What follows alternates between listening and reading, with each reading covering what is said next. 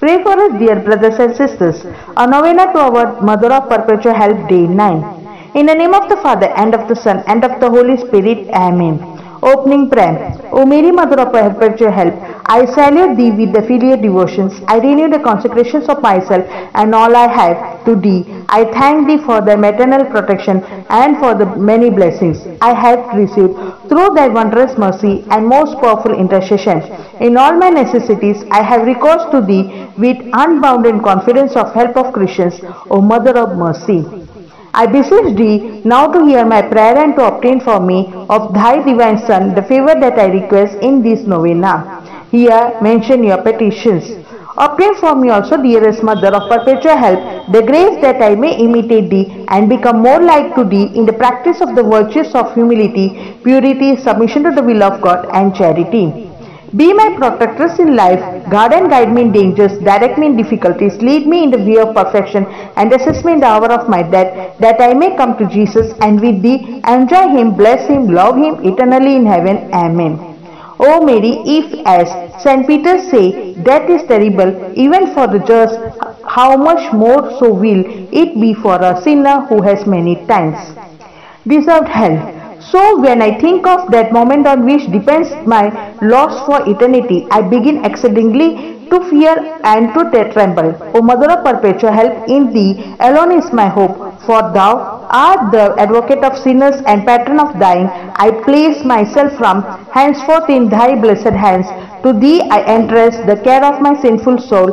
Dispose of me, do with me as Thou pleasest, but preserve me from an evil death. Reject me if Thou wilt with all my other prayers.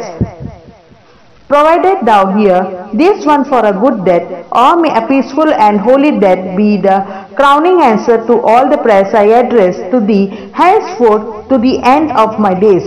And when my last hour shall come, grant, O my God, Mother, that I may worthily receive all the help the Holy Church affords to the dying, and be Thou pleased Thyself to come then to my aid, to encourage, counsel, and defend me from the results of Satan, and that Thy name with that of Jesus may be my last thought and my last sigh, so that I may go to heaven to sing Thy mercies.